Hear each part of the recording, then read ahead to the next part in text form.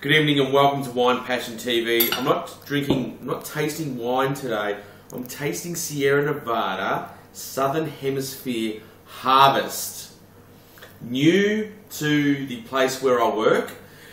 It's in a 700, actually it's in quite a big bottle actually. Sorry, this is straight off the cuff. 710ml bottle. Now, pardon me, I was about to burp. What's made my ears prick up, why I'm a little bit excited, is because this beer is made obviously by Sierra Nevada, who make some amazing beers.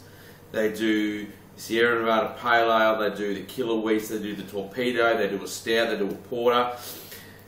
The Southern Hemisphere baby is actually made from hops that have been grown, picked, dried and shipped within days from New Zealand. So it's significant to us because we're a Southern Hemisphere country. Obviously we're not from New Zealand, but however, anyway, all that aside, even that label looks awesome. The beer, look at it.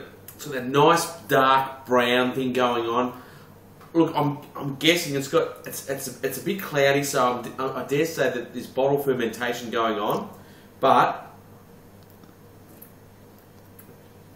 it's very bitter. It's got a coffee aspect. It's got a bit of citrus.